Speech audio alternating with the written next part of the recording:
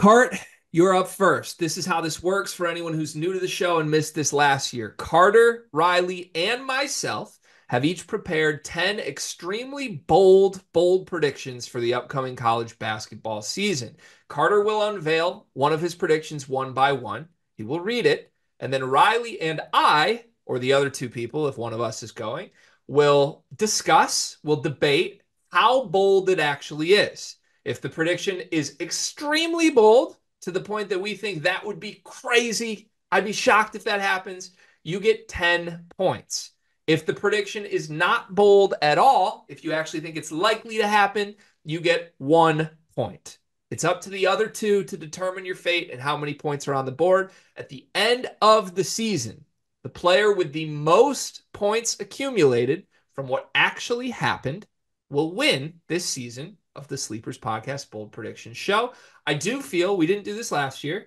We need to put some stakes on the line here. We need to have some reason to come back to this regularly throughout the season. So, do either of you have any ideas, any proposals? What should be on the line for the winner and the loser between the three of us here? I always look to you for these, for like outcomes and things like that. I just lose. It's only right that it's a Riley Friday. I feel like we should do Riley's will here. If you, I like there being the loser has to do some grueling physical activity. The loser has to purchase an agility ladder and film themselves doing at least six different skills or drills on the agility ladder. Wait, no, no, no. I got it. This is what it is. You purchase an agility ladder. The loser runs a 15-minute IG Live agility ladder session every day on Sleepers, Twitter, or whatever it is. And you just got to do it every morning. Okay, I don't dislike that one at all. Can I make a different proposal though? Yes. What if we just did that like you ever seen like the 8642 challenge thing? Mm-hmm. No. It's like 8 donuts, 6 pieces of pizza, four somethings and Beers? 2 beers. I thought it was four beers and two something else. 4 beers and two. I don't remember exactly what it is. We can find it. But basically it's like Two food. miles. Yeah, 2 miles. Or no, you can assign them however you want. It's Yeah. donuts, beer, pizza, miles, and you have to do 8 of one, 6 of one, 4 of one, 2 of one. I think it'd be hilarious if one of the three of us had to do that in general, especially with Riley's gastrointestinal issues. And my issues with cardio. So, yeah, sure. Why not? Up to you guys. Do you want to do the ladder and the workout on the Sleepers social media, or do you want to do the 8642 challenge? I'm good with 8642. I'm good with A642. Okay, loser of this has to do 8642 challenge. Let me add some spice. Okay. At the Final Four, Do it at the Final Four. you have to find time at the Final Four, assuming we're all there, to do the 8642. Deal. Okay. All right. But What if what if one of our these predictions has predictions to won't do come with true the till Final after the Four, season. though? Then okay, we can't do the Final Four. We'll figure this out. We'll do it in the summer. We'll set a date. All right. To Cart. Cart goes first here. 10 bold predictions. Cart, the floor is yours. All right, I got my trusty laptop here. I'm gonna go ahead and just start from the top here. My very first one is that Jackson Shellstad will win Big Ten Player of the Year. Give like a quick one sentence on why you think that, and then we'll elaborate or deliberate. Well, for those who don't know, Jackson Shellstad had himself a very nice freshman year. 45 from the field, 35 from three on very high volume, like 4.5 3-point attempts a game, 10 field goal attempts a game. That was while playing next to Jermaine Coussard, who is no longer there, unless, God forbidding, I know that he came back. Oregon's going to be really good. He's going to have the sophomore leap. I think that he is an NBA player eventually. People think he's like a Peyton Pritchard type at Oregon, but I think that honestly he's better than Peyton Pritchard. Averaged 12, 3 and 3 last season. I think a sophomore leap is very much in the cards for him to have a great year at Oregon. And I think he's obviously the guy at Oregon as well. Mm. Okay, my quick thoughts. That would probably require Oregon winning the Big Ten, I think, or at least like beating better than Purdue, because like that presumes Shellstad is better than Braden, and Oregon's probably better than Purdue. I think both of those are pretty unlikely, but Shellstat is like a possible first team All Big Tenner, so it's not insane. I don't know, Riley. What do you think? I'd probably give it like a 7 because I wouldn't say there's a clear front runner to Big Ten Player of the Year, which does make it bold to just stake your claim with one of them. But I think he's got a good shot to be one of the five best players in the league.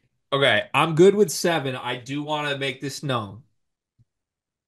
This is a big moment in this exercise. It's the first prediction, and that feels like a generous score. I think in general, maybe our panel's leaning generous this year. Maybe that's an observation because if we have a guy who's projected all conference winning player of the year in a wide open race being a 7 on the bold scale, Yeah, maybe we should knock it down a little bit just to set a good precedent. but I like generosity if that's the direction we're going. We can move it down to a 6. You want to go to a 6 and be a little less generous? Yeah, let's go down to a We're 6. gonna go to a 6. You get 6 points for Shellstad player of the year. What's number two card? I'm keeping track of mine at least. I'm not going to keep I'm track. writing everything down on my end too. Okay, cool. Louisville will finish top four in the ACC. Ooh. You I think want this Louisville team, I actually think they're underrated for the talent they actually have. Kayshawn Pryor is really good. Edwards is good.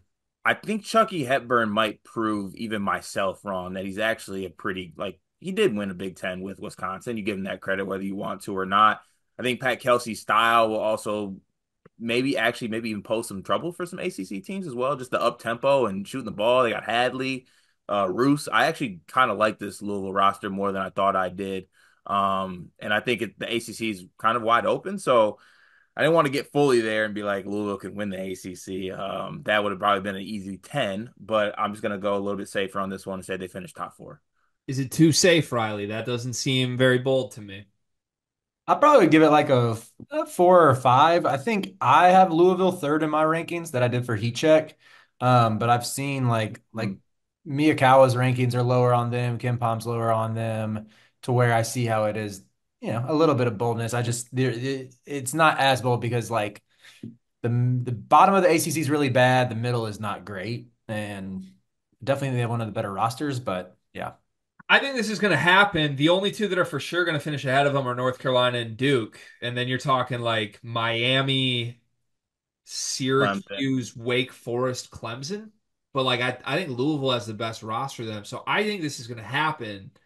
I'd be inclined to say like a 4 max on this one. But this is a smart play from Cart because there's a world. If you go too bold, you might get 0 points on the year. And Cart needs to book one that's likely to happen.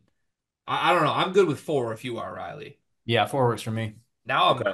now I'm content to try to change mine and put something obvious in here. I Hey, thought that let's was not. Hey, smart. come on now. Let's not do that. You What's gotta number have Uh, three? you gotta have integrity. You can't change it now. What's yeah. number three? Okay. This is a three-parter. Duke wins the ACC regular season and the tournament. They sweep UNC, and a Duke player wins ACC Player of the Year over RJ Davis. All three have to happen. Win the regular season and tournament, Hmm. sweep UNC, and a Duke player is player of year. Yes. That's 4 things. That is 4 things. That's a Sorry, lot of four things. things. All four have to happen. I would like that to be taken into consideration. I mean, there's a lot of ways this could go wrong, Riley. I think we probably got to give him a 10 for this. Yeah, I think a 10 is warranted. Thank Yeah. you. I feel Yeah. like I earned that. That's a Okay. good pick, though, because I think that could happen, Card. I like that from you. Okay. This is probably another 10 one, I must say. I don't want to get too ahead of myself. Auburn wins the SEC and Janai Broome is the SEC Player of the Year. All right. So we're really just looking at Bama and Sears. I mean, there Mhm. are a lot of other good teams, but I would assume Sears is kind of player of the year and Bama's the best team. Everybody else is. Maybe Or Tennessee. Clayton. Walter Clayton could contend for it. There's a couple. A Tennessee guy, maybe Lanier or Dubar Yeah, is this is the second team picked in the SEC and an All-American. Like this isn't that crazy. He needs to be better than Sears and needs to be better than Bama.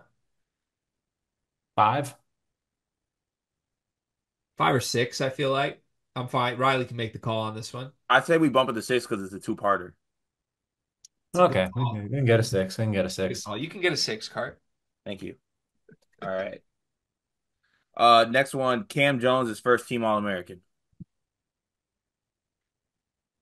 He's in the mix. First team All-American's tough. To me, that's like a 8. Just because it's like this Marquette team kind of stinks, and you have to be on a pretty good team to make first team All-American, unless he scores like 30 a game, which I don't. He scored 30. He scored 35 times last year. He had games of 39 and 5, 28, 5 and 5, no Kolek. He was 17, 3 and 2 from in the stats, 50 from the field, 41% from three, in 28 minutes a game. So I think he's gonna score 20. It just comes I down to agree. like what does Marquette do? Right. I don't know. I'd I, probably go more like a 6 for this one because I think he's one of the top 10 All-American candidates. I think we could split the middle and say 7. Give him 7. Okay. Good with that. All right. Um, Give 7. Nah, not so fast. What's more unlikely? Cam Jones making first team All-American or Jackson Shellstat winning Big Ten Player of the Year? So we gave that 6 points. And that seems a lot more unlikely to me than Cam Jones being one of 5 All-Americans. I think to answer your question, I think Jackson Shellstad's more unlikely.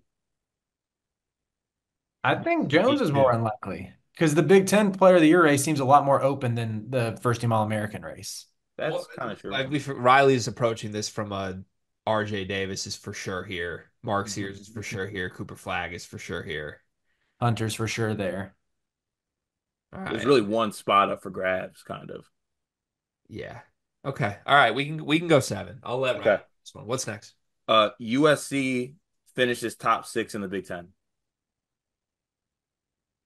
It's a 10 for me. I think that team stinks. Hmm. I'm good with 10. Thank you. Can I get some elaboration from you on that quickly? I like hearing the reasoning behind this. Well, just because I think that that roster doesn't stink as much as you're coming across to stink. Like I think St. Thomas is going to be incredible. Despite I think Terrence Williams is actually a solid player, despite what Michigan people think. And like if Claude is good, there's a lot of volatility with that roster. They could finish dead ass last. There's also a world where like St. Thomas is an all Big Ten player and they find their way to six in a conference that is pretty much open after two, I feel like. So Yeah. Yeah.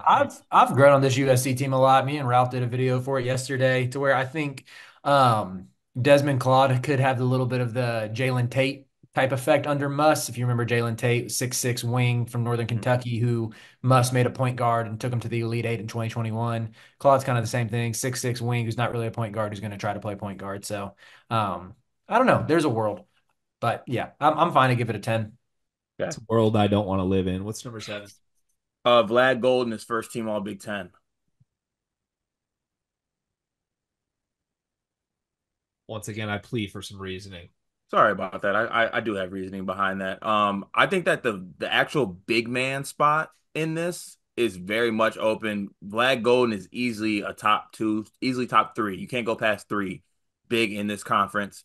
And the other bigs ahead of him are gonna have other bigs that kind of go against them. Like if they get caught between choosing Umar Ballo and Malik Renew, Vlad Golden just finds his way onto that team. I think Vlad Golden might be like the leading scorer rebounder on Michigan's team. Like if he's putting up, let's say let's say 16 and 8, 16 and 9, and Michigan's actually better than people think, and they might be from reactions taken away from that first game and Dusty as a coach.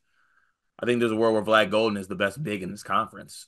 I love this exercise because we're basically begging Cart to explain why we should give him low points for this prediction, and he does a good job convincing. And then like, oh, that's actually pretty reasonable. Let's give him 2 points.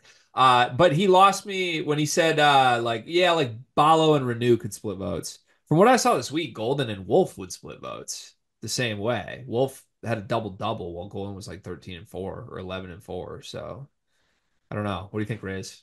I think first team All Big Ten seems relatively bold, especially like, I mean, Dawson Garcia is going to be putting up big numbers, and it seems like the folks who vote on that league love him. Owen Freeman should take a big leap.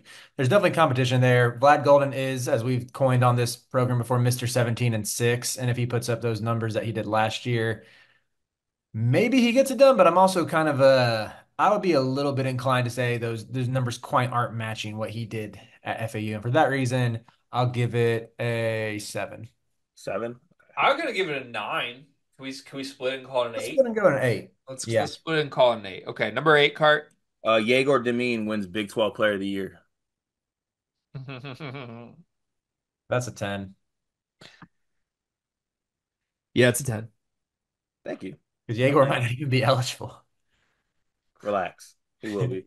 I love Uh, Jaguar. I want Jaguar to be the Big 12 player of the year. Me too. Braden Smith has at least three triple doubles this season.